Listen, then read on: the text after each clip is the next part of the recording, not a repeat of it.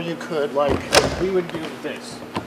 This is, so we decided to grip them the short way because it's basically the same distance for both. You don't need as much travel on your arms. Right, and then you're just gonna, you wouldn't be doing it the sideways thing like that, although but yeah, I mean,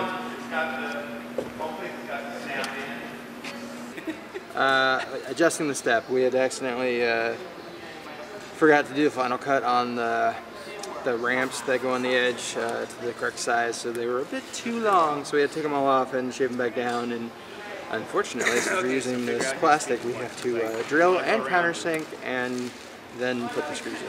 So step by step by step. Hi, well, I'm actually working on some decals that I cut out for our robot. Right now I'm doing a process called weeding. If you can zoom in closely, I've actually cut the lettering inside the sheet of vinyl.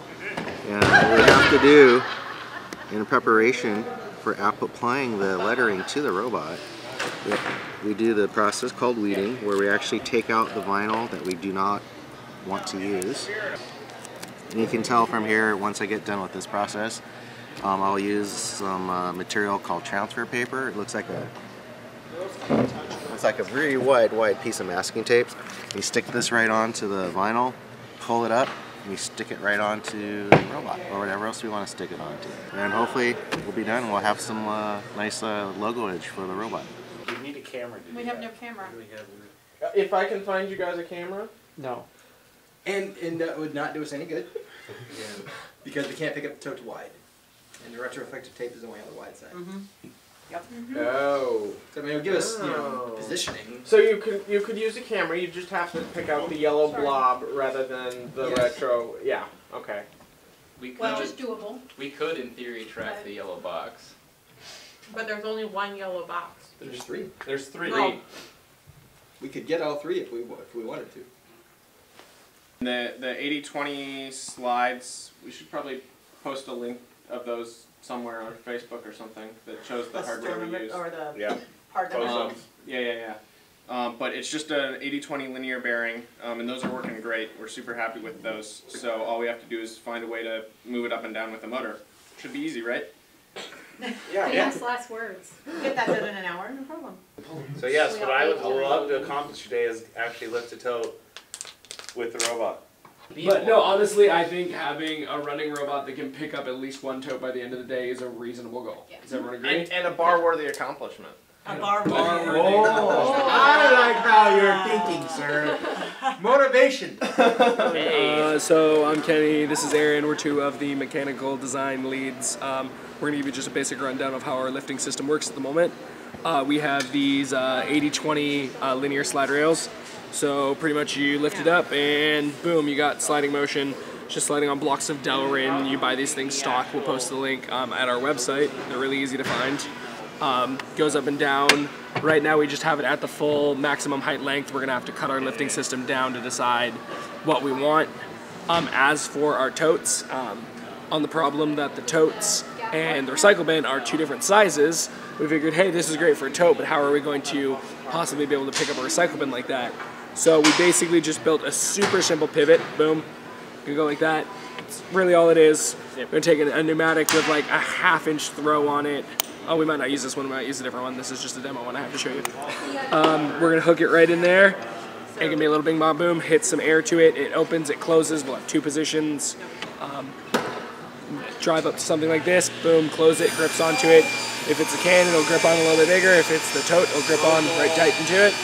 And we can move with it. Other than that, the whole thing's built out of 80/20 bracketing and just the hardware that comes with it.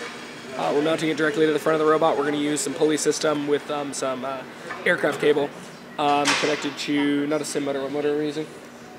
I believe we're going to use a Bainbots RS775-18.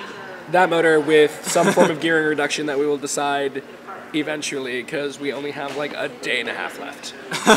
So we'll have it, as we've discussed, our goals for the day is to have a working robot that can at least lift a tote by the end of the day. So keep up to date with the videos and see if we get that. It was nice talking with all you guys, and we'll see you on the next update. we're getting footage for build update.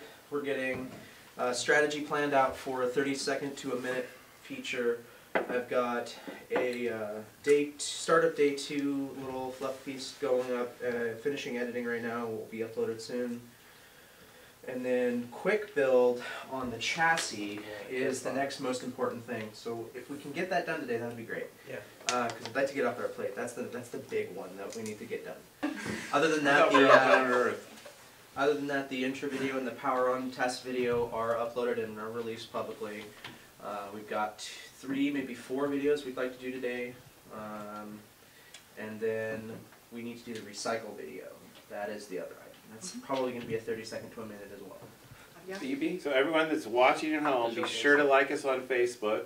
And Twitter. TeamREDACTED. And redacted.org, teamredacted.org. And ask all your friends to like us too.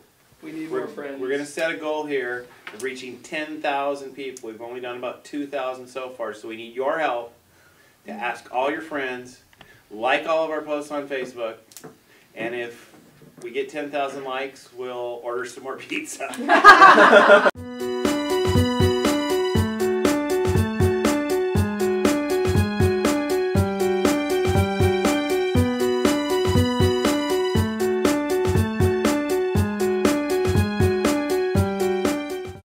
So Frank, you didn't get here quick enough. I've got the last piece of pepperoni. There's still lots of Hawaiian available. Enjoy.